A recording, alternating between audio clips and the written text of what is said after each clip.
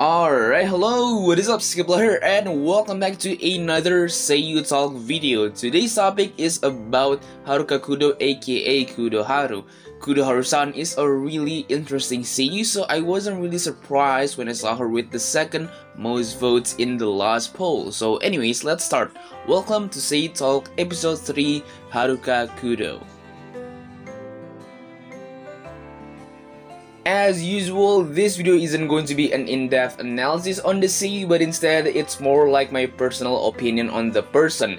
We got a lot of chapters that we're going to go through in this video today, so let's not talk too much and head straight to the first chapter, how I found out about her. I found out about Kudoharu-san when I was watching Bandori TV live, though I don't exactly remember which one it was. Kudoharu-san appeared a lot and I really like watching her on stage. She is a really funny person.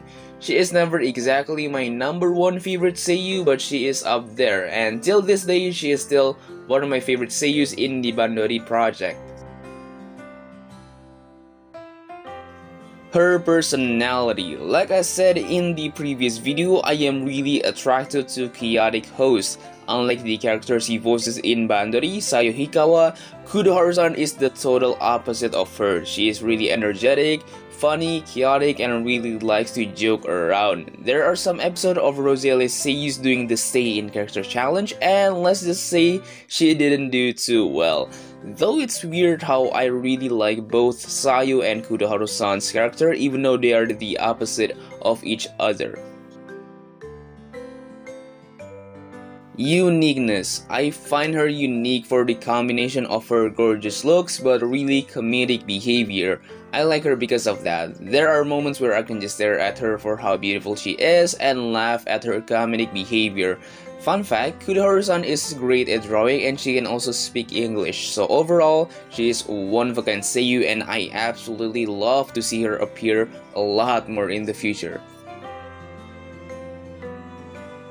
Things she likes. Kudoharu-san's hobbies are extremely relatable. Her hobbies are watching movies, she is a fan of Star Wars, reading books, and sleeping. No, I didn't make that up. It actually says in her Wikipedia that she likes to sleep.